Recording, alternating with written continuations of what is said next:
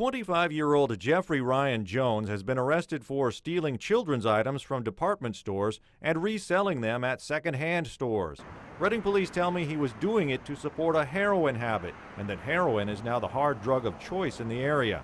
Second-hand stores aren't bound by the same laws as pawn shops, so investigators say it's easier to fence stolen items.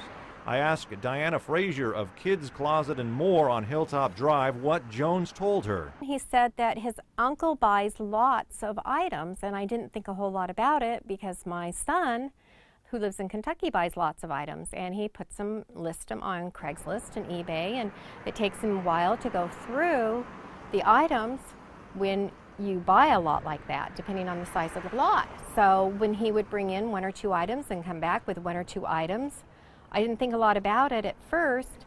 Corey Isabella owns Miss Bella's Baby Boutique right down the street. She told me she and stores like hers buy new boxed items all the time.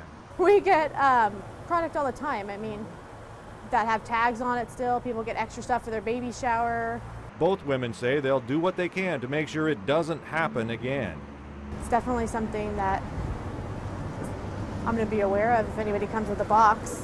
But we can't be too judgmental. Like I said, we get used and new products that are still in boxes all the time. I had no idea that this stuff was stolen, or I would have never ever purchased it, just like all the other stores. We all try to run legitimate businesses. I've owned the business for 15 years and never had RPD knocking on my door.